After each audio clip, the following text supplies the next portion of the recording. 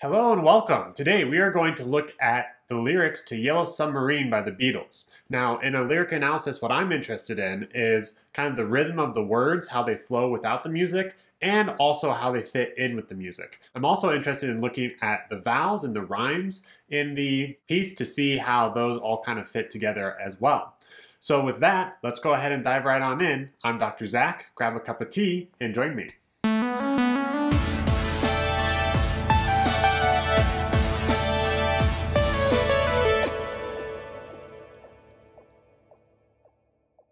Okay, so the reason I wanted to look at this song today is because the words really flow well. Now, there are examples like in the Hamilton song that we looked at, the words have a flow, but what's really holding that together is the vowel sounds and all the internal rhymes. And so between that and trying to fit the words in with the beat, like works really well. But there's some kind of inconsistencies if you just take the words by themselves. There's also a lot of inconsistencies in the lyrics we saw by Olivia Rodrigo. Again, the music is really helping to kind of iron out these inconsistencies with the words, but I still find it's very interesting to see how the words would sound without music, right? So in this case, we have our first verse here. In the town where I was born lived a man who sailed to sea. And he told us of his life in the land of submarines. So we sailed on to the sun till we found a sea of green. And we lived beneath the waves in our yellow submarine. So see, that whole time, the like strong, weak kind of emphasis works the whole way through the verse. It's really incredible, right? And this is why I think makes this verse really work, because the rhymes aren't actually too strong. We are kind of rhyming the second line of each of these. So, in the town where I was born, that's line 1, lived a man who sailed to sea. Then we skip down in the land of submarines, right? In that last syllable of submarine, we get that kind of E vowel from sea. So, again, not a strong rhyme, but that's kind of the connection. And then 2 lines down, we get sea of green. There's that E vowel again, and then submarine. Green and submarine, much stronger rhyme, right? But those are the kind of the only things that are holding the rhyme structure together.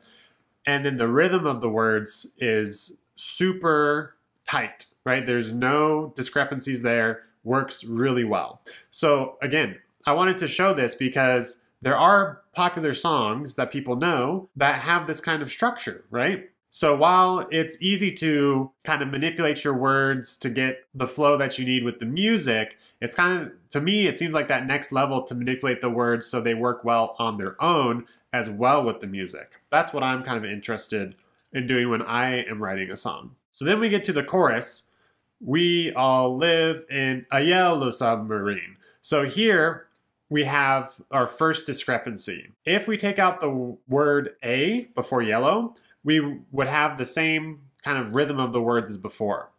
We all live in yellow submarine, right? But then that makes it like grammatically incorrect. So we have that little a yellow submarine. If you notice, it comes right like the fraction before the word yellow.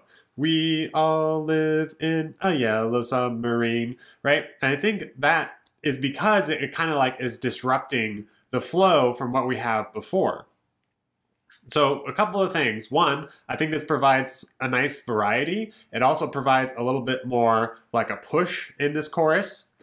So that's all very nice. I don't think having the discrepancy here is like a bad thing, but it's just kind of something to note, right? That this is the first time that we've had something kind of different with the rhythm of the words. So let's look at verse 2 here.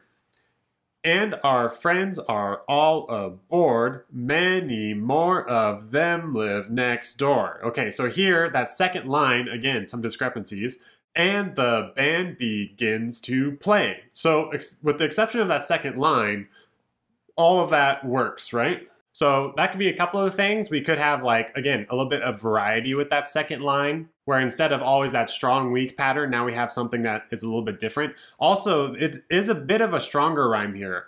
All aboard, Many more of them live next door. So we're rhyming those first two lines instead of doing kind of the every other rhyme from before.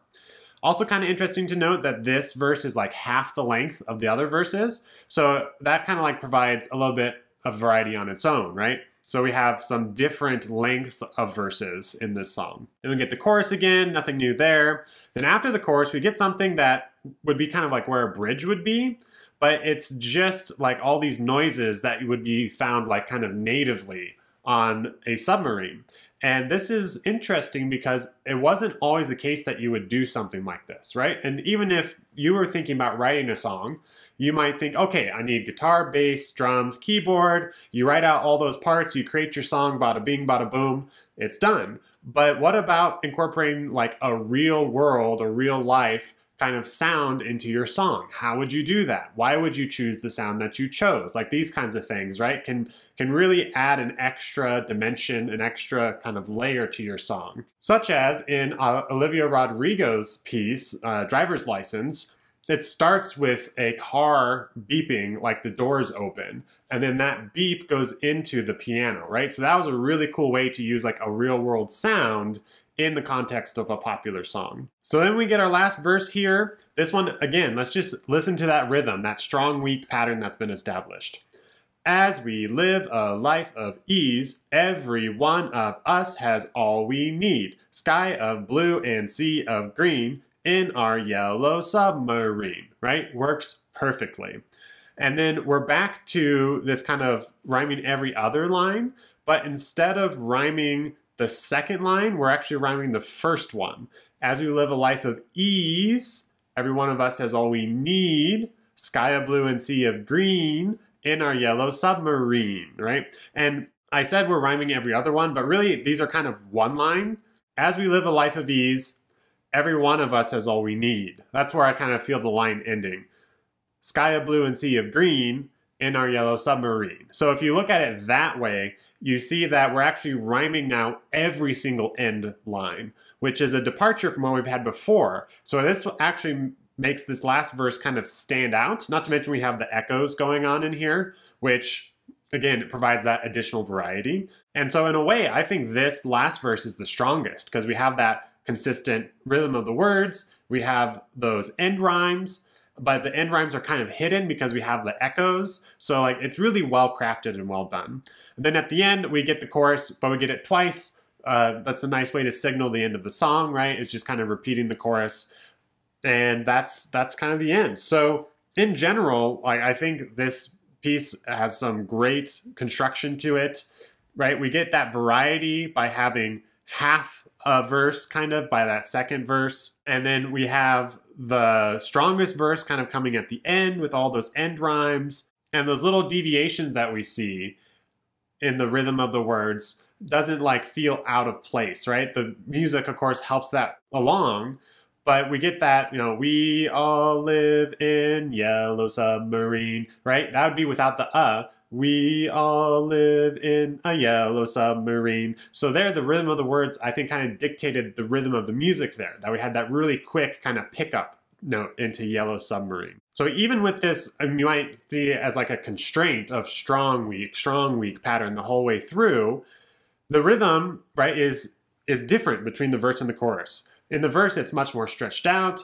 In the town where I was born, right? That's nice and kind of open. And then when we get to the chorus, we all live in a yellow submarine. It's much more active, much more rolling along, right? So even though we had this really consistent rhythm of the words, we're still able to play with that within the music. And I actually think it can open up some opportunities. Like we saw how with the a yellow, right? That kind of dictated the rhythm of the music. So if we have that consistent rhythm in the words, we could actually use the rhythm of the music to like emphasize some of that pattern or de-emphasize it, or we can, I feel like, play with it a lot more because we aren't so concerned about fitting the words in with the music. The words kind of stand on their own, and the music can take over and you can be very expressive that way. So that's all for today. This is kind of a short song, very straightforward, and I just wanted to kind of point out how using like a very consistent rhythm of the words can be really effective. So I hope you enjoyed. Please remember to like and subscribe, and I will see you next time.